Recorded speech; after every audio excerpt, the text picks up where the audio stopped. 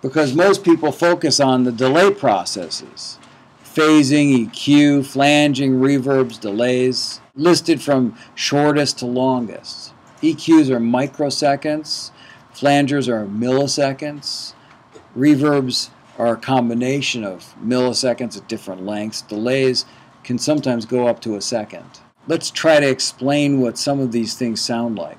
EQ, everybody kind of knows. It's like in your car, you can change the volume of different frequencies. Phasing, on the other hand, is something that people don't always understand, but the perfect example of what phasing is a jet plane taking off or a car whizzing by you. That's actually a phasing effect that happens because of a physical motion of the car being closer to you and then further away from you and then further away from you as it passes by. Coming towards you, getting closer, and then going past you and getting further. And so what happens is, because of the speed of sound, when it's closer, it hits you sooner. When it's further away, it hits you later. So you get this phasing effect that sweeps up in frequency. It is a Doppler effect. A Leslie cabinet on an organ, it's a spinning speaker, and because it's spinning, it creates that same effect, this kind of phasing effect. What phasing does is it creates a notch in the spectrum. So if you've got a delay, your signal's coming input here, output here, and you've got this delay time that's changing, getting longer and shorter, and you've got a non-delayed path that you can control the blend of.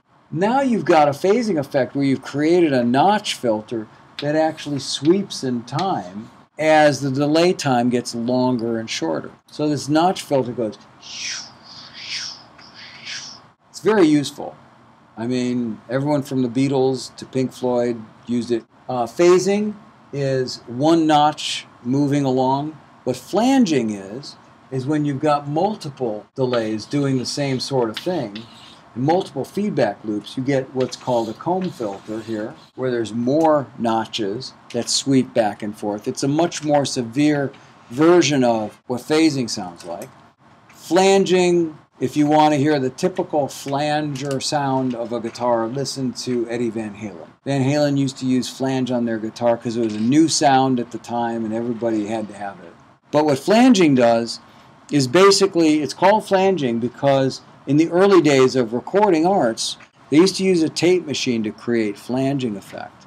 So what they'd do is they'd take the signal that was not delayed, and they'd also send it to a tape machine and bring it back and blend it together with the non-delayed signal, and then an engineer would take his thumb and put it on the reel and then letting up on the reel. So basically it would change the speed of the tape. So the delay would change constantly, and it would be blended back in with the non-delayed signals. And what they used to do is, he said they used to take duct tape and tape a brick onto the reel and then tip the machine on edge, so every time it went down, gravity would make it speed up and slow down, with the extra weight of the reel being heavier on one side than the other. They created a lot of very classic ways of creating phasing using a delay, using a tape machine. And let's talk about a reverb for a second, because we didn't really talk about how that works so well. I sort of breezed over it, and I think it's worth talking about because everybody likes to sing in the shower. Why do they like to sing in the shower? Because you get reverb in the shower with all of the reflections off the tile walls. Let's say you're in the shower. Here's the shower head, and here's you, and you're sitting there singing, and you're singing away, right? So the sound comes off. You're singing. It hits this wall, it bounces here, bounces here, bounces here, bounces there, bounces here, and your ears pick up these delays, all of these multiple facets of delays, and they're all arriving to your ear at different times. So when you sing a note, you hear this delay that just sort of decays in time as the signal starts losing its energy from bouncing around in the room. Naturally, a tile room, the reverb will last longer if the room was wood, or if the room had padding up on the wall, you get very little delay reflections. So it's based upon the fact that you've got different paths that the sound reflects off of, and each path is a different length, and being a different length, because sound takes time to travel, they all arrive at different times and create this phase upon phase upon phase upon phase kind of effect that becomes what we call reverb.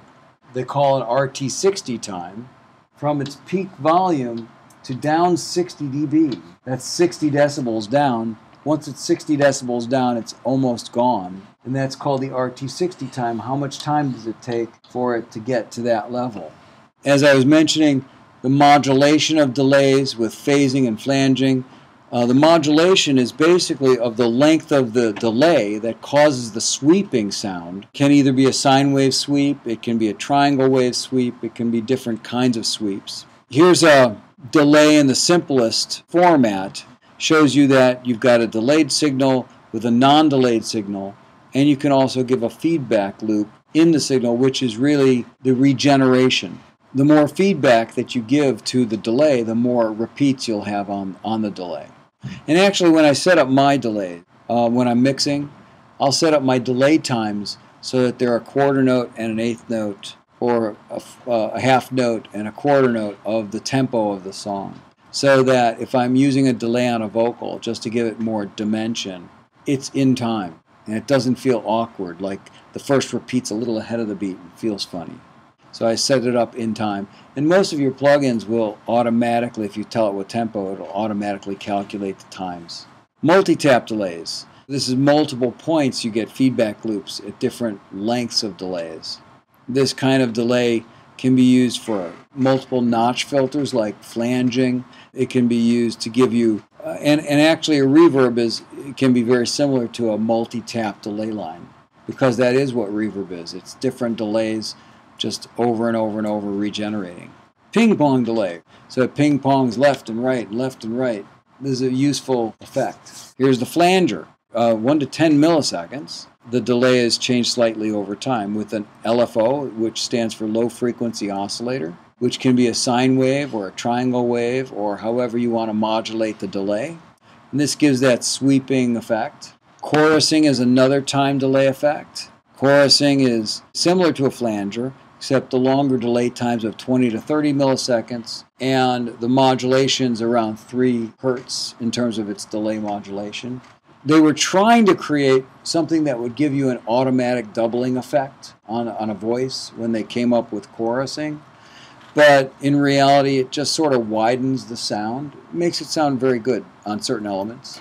And because of the modulation and the delay, sometimes it slightly bends the pitch a little bit.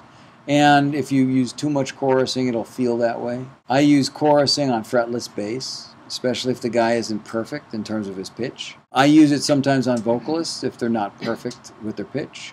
I use it many times on clean guitars that are picking, arpeggiating, to give it sort of a glassy, sparkly feel. The typical sound of a chorused guitar is just pick up any 80s rock band with a clean guitar sound. It'll probably be delayed and chorused.